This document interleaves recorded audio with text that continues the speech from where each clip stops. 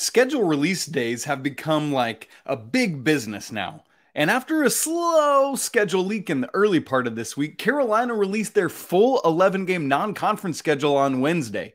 And listen, there is not much wiggle room. Carolina's going to have to be ready to go right out of the gate. You are Locked On Tar Heels, your daily podcast on the UNC Tar Heels. Part of the Locked On Podcast Network, your team every day. Hey there, it's Thursday, August 10th, 2023. Welcome into the Locked On Tar Heels podcast, the only daily North Carolina show out there. I'm your host, Isaac Schade, and I want to thank you so much for joining us on today's episode, which, by the way, is brought to you by Bird Dogs. Go to birddogs.com/lockedoncollege or enter promo code LOCKEDONCollege for a free white Bird Dogs tech hat with any purchase. You won't want to take off your Bird Dogs, we promise you. Coming up on the show today, we're going to unpack the schedule release. I've got several takeaways for you about that, and we got to talk about the Devontez Walker debacle that is going on with the NCAA. We'll get to that in a little bit, but basketball schedule. Here's the thing. We're still like 3 months away from this thing tipping off for real with the regular season, but I'm like a kid in a candy shop right now. I just get so excited thinking about the matchups and the travel and how do you handle all of that, man? I just absolutely love it. So I want to talk through some things, some of the historicity of it, all of that. And then I've got some takeaways for you, things that I like to pay attention to as I'm looking at a schedule. You might have some things that you're picking up on that maybe I didn't even see or that others haven't seen. Would love to hear your thoughts on that. So here it is, the full non-conference schedule, which we'll start with even before we get to the regular season, the exhibition game. There's just one. Remember, teams can either play 2 exhibition games, 2 secret scrimmages, or one of each. Carolina typically in recent years has done one of each. So there's just one exhibition. Nothing we know yet about a secret scrimmage, but it will probably happen. So that exhibition game, it happens in October, folks. It's here before you know it. October 27th, that's a Friday night.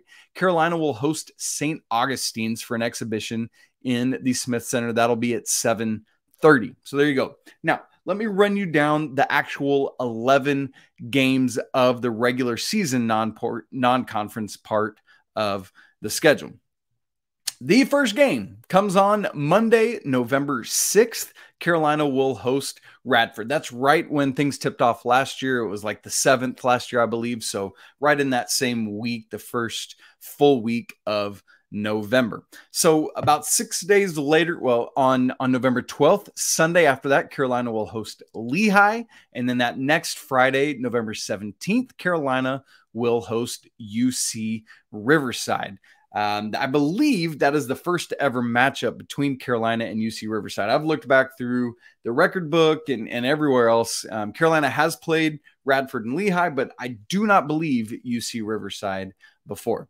Well, it's those 3, and then, man, you hit the ground running, heading down to the Bahamas for Thanksgiving week, where Carolina plays 3 games. We've already talked about that earlier this week. Let me run us through it one more time just to make sure everyone caught that. Games will be Wednesday through Friday. You're guaranteed 3.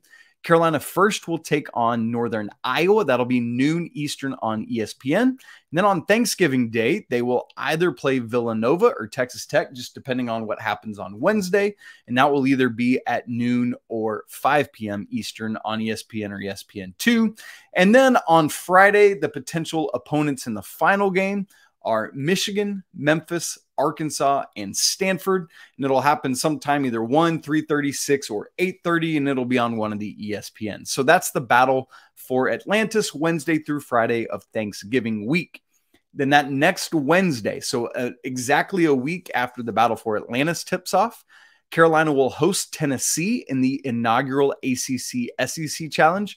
Remember, ACC Big Ten Challenge is no more. Why? Because the Big Ten does not have the ESPN networks in its new media rights deal, and that's who puts on these events. So no more ACC Big Ten Challenge. That one is going to be at 7:15 Eastern, again, on one of the ESPNs.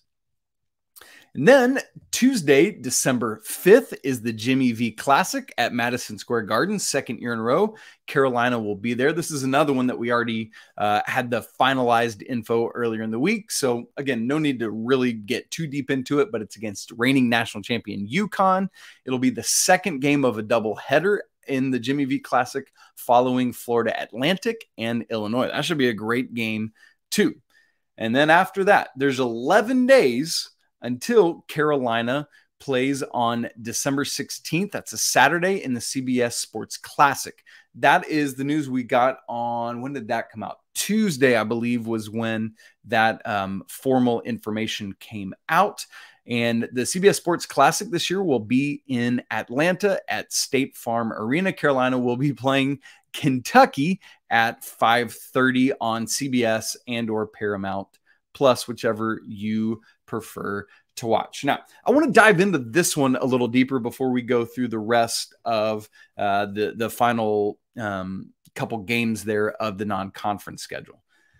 Some of the reporting previously had suggested that Carolina would play UCLA in the CBS Sports Classic, which would make a ton of sense. But that's not what's happening. Instead, Carolina is scheduled to play Kentucky again, meaning that UCLA and Ohio State are going to face off. This means that Carolina and Kentucky have played now in 4 of the past 6 CBS Classics and 5 times out of the 10 overall that have happened. Now, to be fair, some of that is because of COVID stuff with other programs. It is what it is, but still, they didn't have to schedule in this year. All that said, though, no offense to Ohio State, no offense to UCLA. I would rather Carolina play Kentucky every year because it's 2 of the bluest, bluiest, bloodiest blue bloods of all time that are out there, Carolina and Kentucky. And so you always want to have that marquee game. But if you're going to have 4 teams in an event, you expect an even distribution amongst the games, right? So this is the 10th time Carolina has had the CBS Sports Classic. So you would think that Carolina had played in the previous 9, Kentucky 3 times, UCLA 3 times, and Ohio State 3 times. But that is not the case. Again, this is going to be the 5th matchup out of 10 against Kentucky.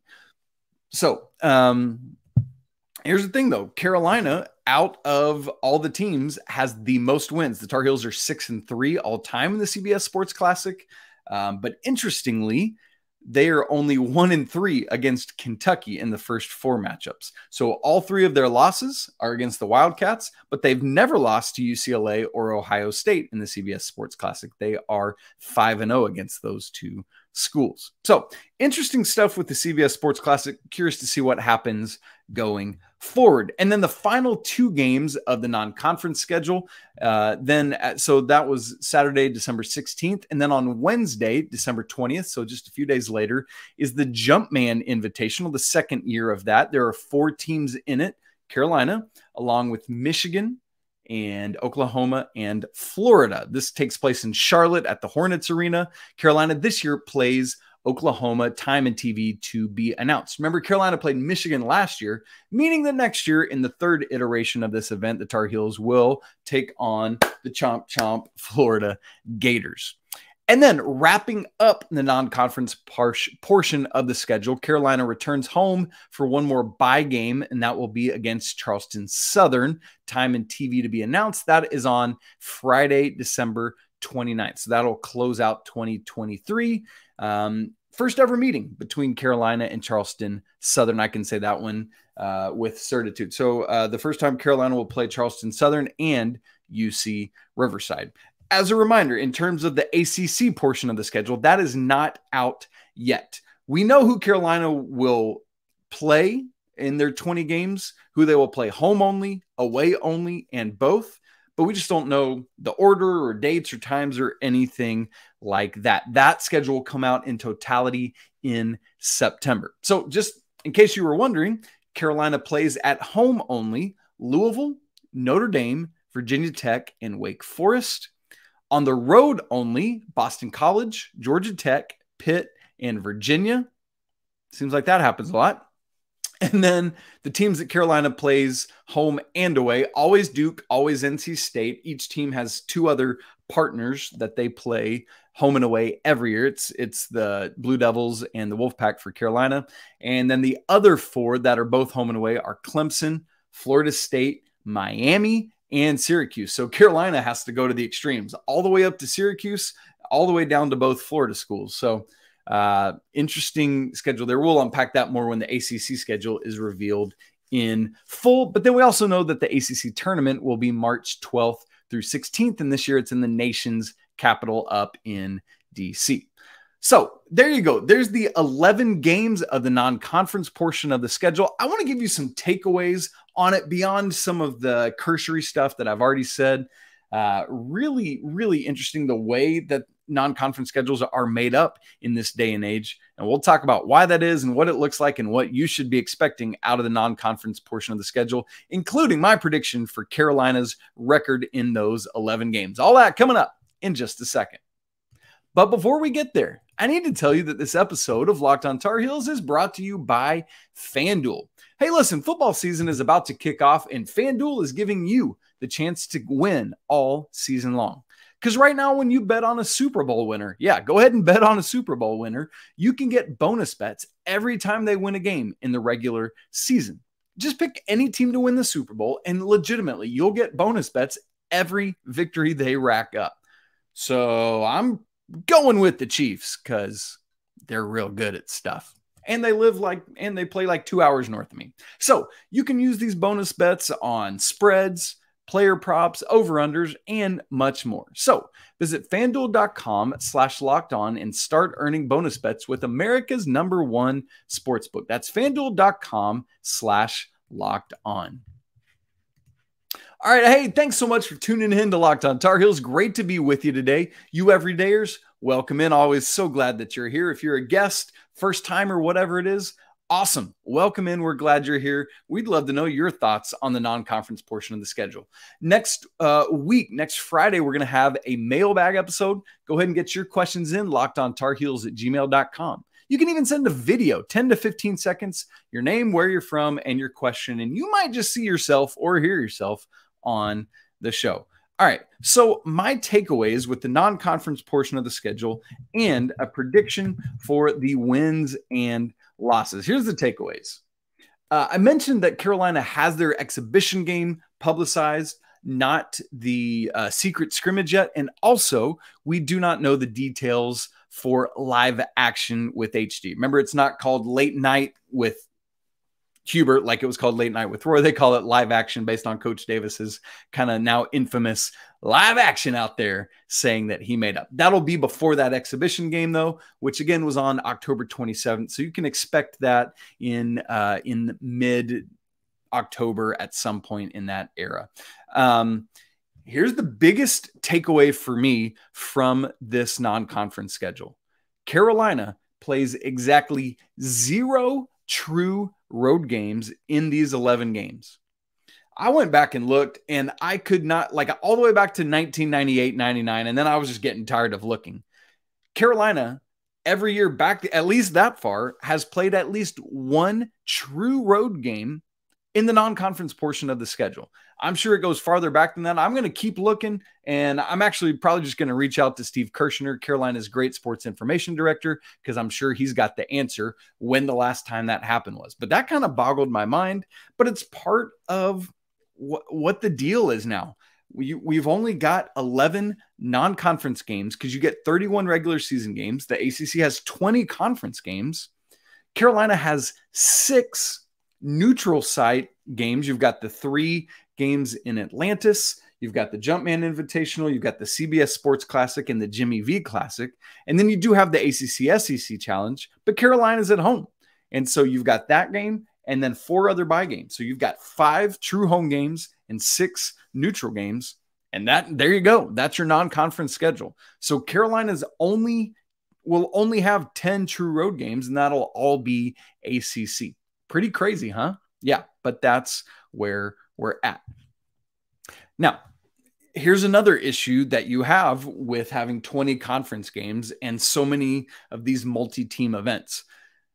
there's just not much time, not much wiggle room to get yourselves figured out. When you only had 16 conference games, for example, when there were 9 ACC schools and you played true round robin, everyone home and away.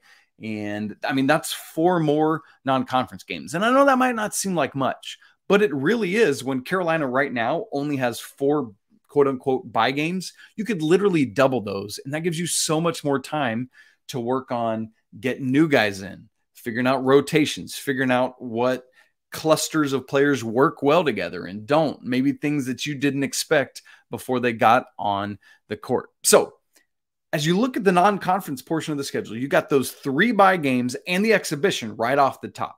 And then you have that 1 non-conference bye game at home at the end of the non-conference portion of the schedule. So Carolina has to take great advantage of those opportunities. So you've got those 4 off the top, the exhibition game, and then whatever order it was of Radford, Lehigh, and UC Riverside. It might even be that order.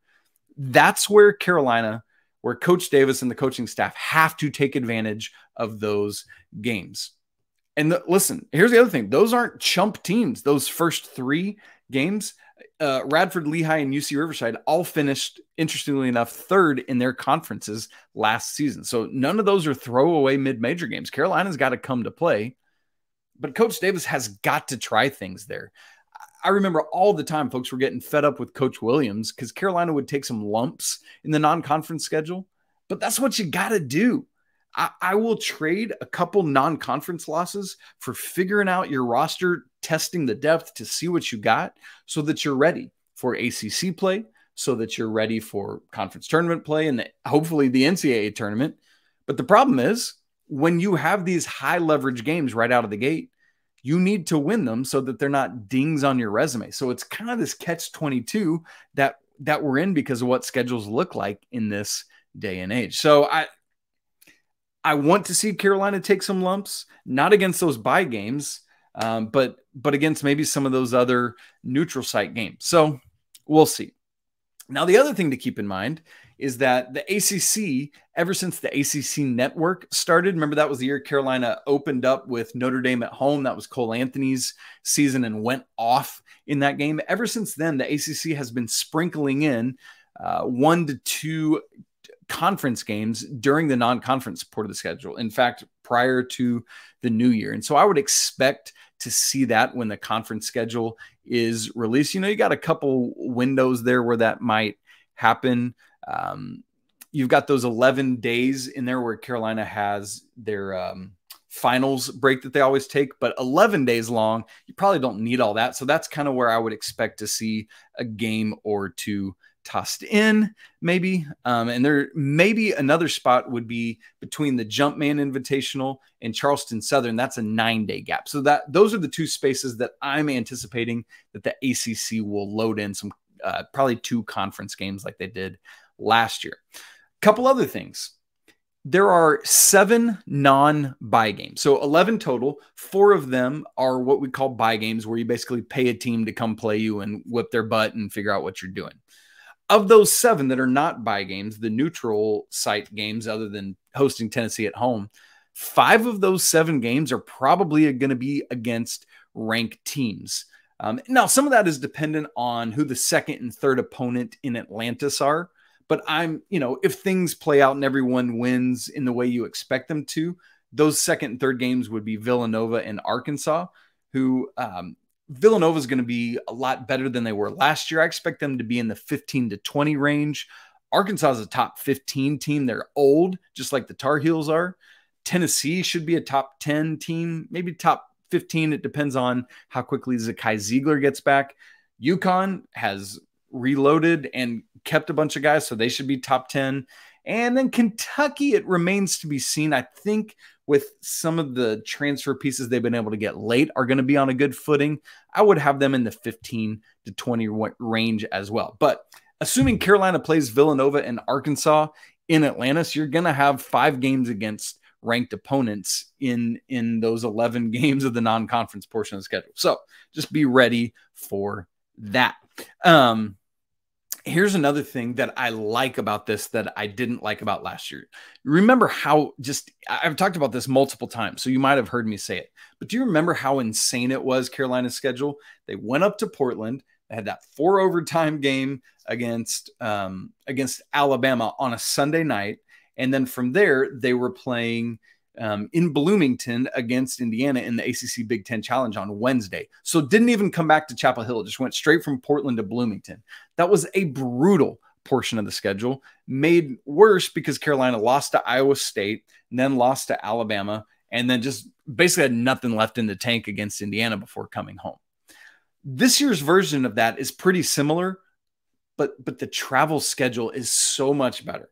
Instead of going to Portland, Carolina is going to Atlantis, which is still, a flight, but it's not nearly as bad as going to Portland, and a much more similar time zone situation, right? And so you've got that. And then it's the same kind of thing. It's like where the ACC Big Ten Challenge was right after that. That's where the ACC SEC Challenge comes, is right after Atlantis. But instead of going to Knoxville, the Volunteers are coming to Chapel Hill. So it's a shorter flight for the multi-team event, same time zone or similar. I think Bahamas is in the Eastern time zone. Let me look it up in real time because that'll be interesting. What time is it in Nassau, Bahamas? No, they are 1 hour. Yeah. They're 1 hour ahead of me. I'm in Central. So that's great. So same time zone for the Bahamas, but then North Carolina gets to go home instead of to Knoxville. So much better situation there. Put the Tar Heels on a better footing, but you still got to take care of those games because, again, Tennessee is going to be very tough, always tough defensively. You know how that goes. So these 11 games, I'm predicting that Carolina, I think they should easily win the 4 bye games. So let's call that 4-0. And then you look at the other 7. Carolina's got to get some revenge against Northern Iowa. I think I'm going to say 2-1 in Atlantis just because Carolina has never won that. I really want and need them to because they got to make a statement. But in a tournament like that, with all those teams, with Carolina trying to still figure out who they are, I'm going to say 2-1 down there. And then between the other games with Tennessee, UConn, Kentucky, and Oklahoma, I'm going to say Carolina goes 3-1 in those games. And listen, that's tough. I think Oklahoma they should take care of in the Jumpman Invitational, but to go 2-1 against Tennessee, UConn, and Kentucky, I'll take that. I wouldn't be shocked if the Tar Heels went 1-2 in that stretch, but I'm gonna be optimist here and say 2-1 in that stretch, meaning 9-2 overall in the non-conference schedule. You're probably lower than me on that. Like if I was setting the over-under and asking people to predict it, I would say over-under 8.5 wins in the non-conference. I'm curious what you would go with. Again, I'm going with 9-2. Oh man, it's so fun to talk schedule stuff. I hope you're as jazzed about it. I just said jazzed. Yep, that happened, as I am. Now, the biggest non-basketball story of the week, Devontez Walker and the NCAA. I cannot figure out this organization ever. They are the worst. # free Tez. We're going to talk about that more in just a second as well. But before we get to that, I need to tell you that today's episode of Locked On Tar Heels is brought to you by Bird Dogs. Hey, let's not beat around the bush here. Bird Dogs shorts and pants make you look and feel great. I just got my first pair of pants recently, and they're legitimately insanely comfortable. It's been like upper 90s here in Missouri, but I was wearing them around the house the other day because they're so comfortable and keep me cool, even in the dead of summer. Bird Dogs also have these stretch khaki shorts that are designed to fit slimmer and in the thigh and the leg, giving you a truly sculpted look. They fit way better than regular shorts that are made of that stiff, restricting cotton. How do they do that? Well, they fixed the issue by inventing what they call cloud knit fabric that looks just like khaki, but stretches to give you a way slimmer fit without having to sacrifice movement. Bird Dogs also uses anti-stink, sweat-wicking fabric that keeps you cool and dry all day long. So go to birddogs.com/lockedoncollege or enter promo code LOCKEDONCollege for a free white Bird Dogs tech hat with your order. Again, that's birddogs.com/lockedoncollege or promo code lockedoncollege for a free white Bird Dogs tech hat. You're not going to want to take off your Bird Dogs. We promise you that. All right, folks, I'm assuming that you've heard of this because it is everywhere on social media. Everybody's talking about it. You probably heard about it at the water cooler on Tuesday or Wednesday, but here's what's happening. Devontez Walker, preseason first team All-ACC wide receiver, Monday was named to the preseason Biletnikoff Award watch list, which is the award given to the best wide receiver in the nation. Transfer from Kent State, played 2 years there. Everything seemed good. And then we learned on Tuesday that the NCAA was denying his waiver. Why? Well, because he had initially gone to ETSU, suffered a preseason injury, didn't even play, and transferred to NC Central in 2020. They canceled their season because COVID. So then he went to Kent State, played 2 years, and then decided to transfer home to the state of North Carolina to play for the Tar Heels. Did that back after last season. Here's the problem. The NCAA is apparently cracking down on players who are transferring a second time. I do not understand this institution. So here's what the NCAA said to ESPN's Andrea Adelson on Wednesday. They said this: on January 11th, the Division I Council, which includes a voting rep from each D1 conference, voted unanimously to significantly tighten the criteria for undergraduate students who transfer for a second time to be granted a waiver to play immediately. As a result of this vote, multiple-time transfers who cannot demonstrate and adequately document a personal need for medical or safety reason to depart the previous school are not eligible to compete immediately following their second undergraduate transfer. As a result of the D1 Council vote, national office staff, at the direction of the NCAA members, have begun applying those criteria for multiple-time transfers for the 2023-24 academic year. Okay, there is so much here that is just wrong. Yes, Devontez Walker has been at other schools, but at ETSU, he was gray shirted, not even red shirted, meaning he's like not on the roster. So yes, he was there, went through, workouts, whatever. And then NC Central didn't have a season. So he goes to Kent State. To me, that should be considered his first school because of all those mitigating circumstances. But even if you considered that it was not, like if you call one of those a transfer and say that it is his second transfer to Carolina, here's the thing: the coaching staff at Kent State left.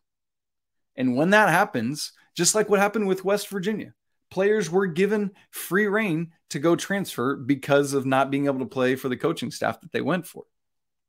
Moreover, Devontez Walker comes home to be near his sick grandma, who, that's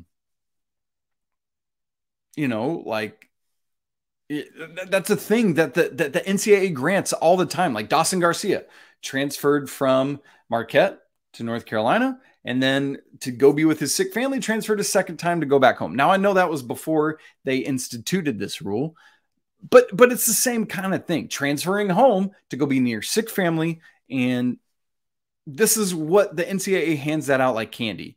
Now I get they're doing a different thing now, but even still, Devontez Walker transferred, like committed, before this new timeline was put into place. But the NCAA says they don't care. They followed up with Andrea Adelson later and said this: even though Jackson, who's a player at Florida State, going through the same thing, and Walker made their decisions and were enrolled before January 11th, I have been told the NCAA staff has not been asked to give special consideration to the timing of a transfer decision and whether it occurred before or after the council vote. What? That makes zero sense. So I've decided to transfer under a set of rules that at the time of my transfer, I'm doing what these rules allow. But because of something that you did after I transferred, you're expecting me to be under those transfer guidelines? That doesn't work. There is legal fallacy all over that, unless I'm just missing something. You know what? Like, if you do anything, here's the rules, here's the guidelines that I'm working under. Great, I'm going to abide by those. Let's say there is a yield sign that I treat as a yield sign instead of a stop sign, you know, and I don't come to a complete stop and I roll on through. And 2 days from now, the Department of Transportation goes and switches that yield sign out for a stop sign, and they have me on camera rolling through the yield sign, and I get a ticket because now there's a stop sign there and I didn't stop.